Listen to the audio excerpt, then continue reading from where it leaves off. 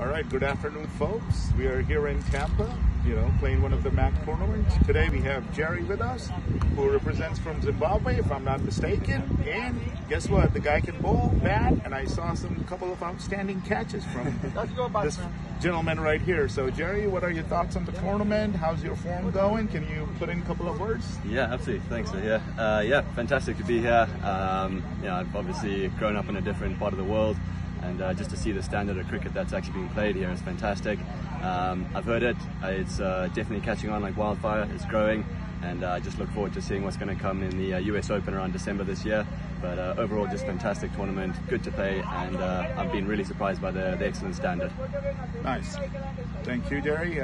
Being part of the tournament committee, I'm glad we have players like this. And guess what? There are plenty of comments coming on Jerry on live TV. Actually, the chat is on, and a couple of fantastic catches with a couple of knocks. Guys are asking the question: will he be available for US Open or not? That'll be played in December, and it's one of the premier tournament in the US.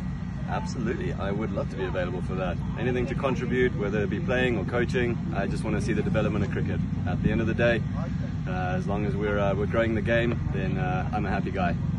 And how do you like it going on MAQ TV live? And I'm pretty sure we'll share your videos with you. You can take a look at the catches you took and the nice, huge sixes that he hit.